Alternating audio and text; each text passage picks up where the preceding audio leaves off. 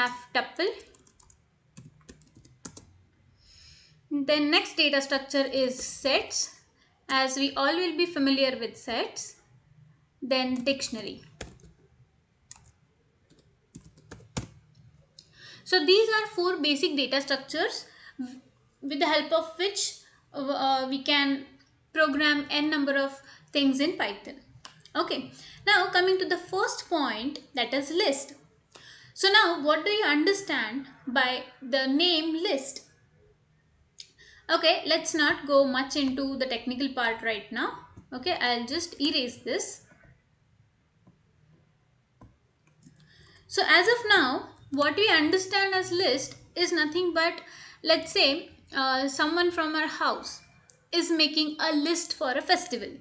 Okay, or let's say we make a list of groceries. So what is that? That is nothing but, let me write down example.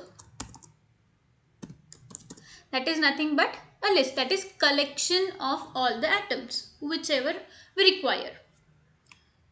So that is what here the definition says. Lists are used to store multiple items in a single variable. Okay, so for example, let's take daily life example. List of items, or let's say daily use items.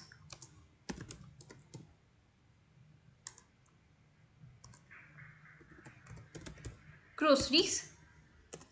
Then let's say list of vacation destination. Correct. Even that becomes your list. When you're planning for your vacation, what you do, you list down, you jot down some points, and then you figure out, okay, what is your requirement. So that again becomes a list of vacation destination. So now what we understand here is we jot down the list on a single page, one below the other. Correct? So if I just give you example, let me say I want to go to Kerala. So my first destination becomes Kerala. Second becomes Ooty. Then third becomes Kashmir. So what I'm doing basically, I'm jotting it down one below the other. Now, when it comes to list and you're defining the list, you should write it down like this in square brackets, enclosed in square brackets. So let me take destination, and in the square brackets, let me write now Kerala. Then let me write Ooty. And lastly, it's Kashmir. Okay, so this is how we are going to define a list. Okay, so I'll just comment it here, defining a list. Okay, now we can change the order. Okay, we can make it duplicate. I'm explaining the last point, that is we can change the order, we can make duplicates, we can edit those lists. So now let's say if I have assumed that I'm going to Kerala. Okay, but let's say my budget, so budgets basically for Kerala is ranging, let's say 40,000 rupees. Then for Ooty, let's say it is only 25,000 rupees because it is only one destination. And for Kashmir, let me charge 50,000 rupees. Okay, so now what happens, I want to actually go to Kerala. Okay, but the budget is 40,000. When I am planning for my own destination, my budget is not beyond 30,000. So what happens now? I will decide to go to Ooty because the budget is 25,000 only. So now when I'm making it final list, okay, so let me write down only final. So then what I'll do, I'll now arrange my destinations in the order of which my budget is. So now that is what we are trying to tell here is, if I write like this, Ooty, then let me write Kerala, so that is perfectly fine. We can change the order. Okay. Now the last point, so let's say after visiting Kashmir, I again felt to see some seasides. Okay, so I again thought to go back to Kerala. So this is how we can take the same item two times. Okay, so let me say if I'm making a list of groceries and I have soap. Okay, so there is a soap of body and there is a soap, let's say another soap. So that is a soap atom, that is a common atom. Okay, and we are mentioning it two times, that is the duplicate values. Clear?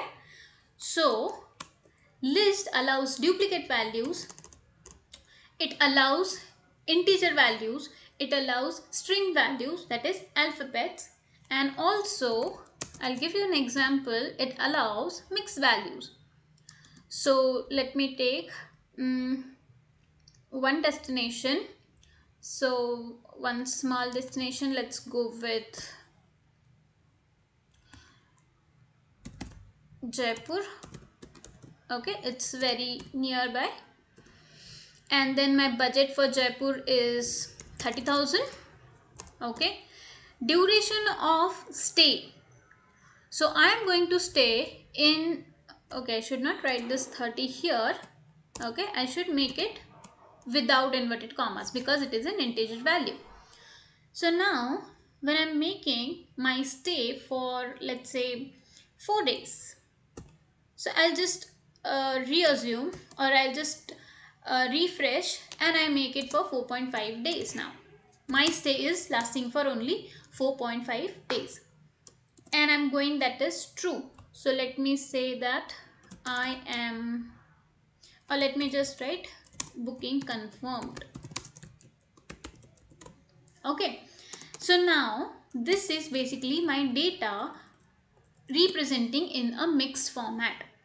Okay, so this is just the example that I tried to show how we can write many data types into a single data structure.